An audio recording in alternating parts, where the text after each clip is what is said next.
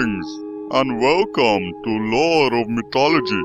I am Kane. I will tell you the tale of Artemis and her twin brother Apollo, and how their mother avoided the envy of Hera. Leto was a Titan goddess who was Zeus, his mate, before he married Hera. In that time she became pregnant, and even though their relationship had passed, Hera was filled with jealousy and spite. She hunted down Leto to the ends of the earth, even sending the mighty Python to chase her. Leto was cursed, as she could not give birth on land. Fortunately, she found an island that did not touch the ground. First, she gave birth to Artemis, and after 7 days of labor, Apollo was born. Legends say Artemis aided her mother as a midwife, and so became a protector of women who went into labor. The children grew rapidly powerful. At the age of only 4 days, Apollo killed the Python. Yet he had to be punished, for the slayed beast was a child of Gaia, the Earth Mother. During this period, Artemis spent her days in the wild, binding with nature and learning the ways of the hunt. She became skilled with a bow and found a connection to the moon. Artemis chose independence and requested to her father Zeus for eternal chastity and virginity. However, Artemis was not without spite.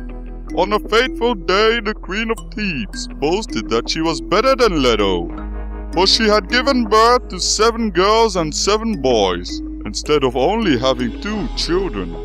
Artemis and Apollo were protective of their mother, and shot down all the children but one of each gender, so no one would ever again claim that they were superior to Leto, the Titan goddess of motherhood.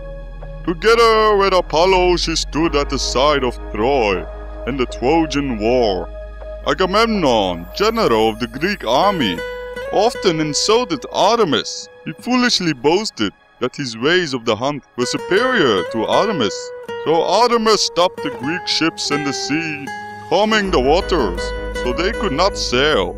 Agamemnon had to sacrifice the thing he loved the most, to be free of these eerie, calm waters. He sacrificed his daughter to Artemis, and so she allowed them to pass. She had to honor his sacrifice.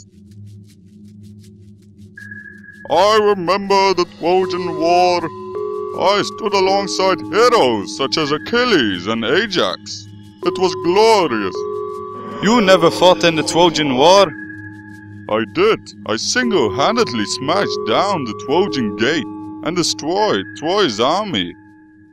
That is not true. Precisely. I always speak the truth. I do believe you're over-exaggerating. Now hear me. Agamemnon was not the only king to ever be foolish enough to insult Artemis. King Oeneus hosted the harvest festival, honoring all the gods, except he forgot to honor Artemis. A foolish ploy indeed. Insulted, she sent the Caledonian boar to wreak havoc upon his kingdom.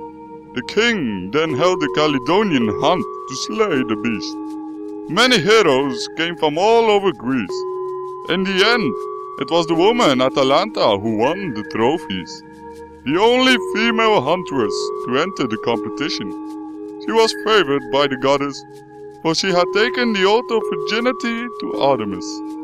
Artemis now spends her time in nature with her sacred animals, nurturing herself under the light of the moon, practicing her skill, and protecting all women who would call upon her. This is the tale of Artemis, goddess of the hunt. I do hope you thoroughly enjoyed yourselves. Now, I'm going to take a nap. Until next time.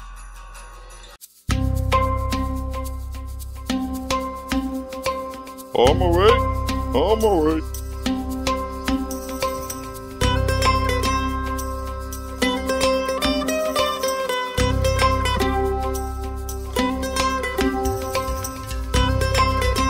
I dreamed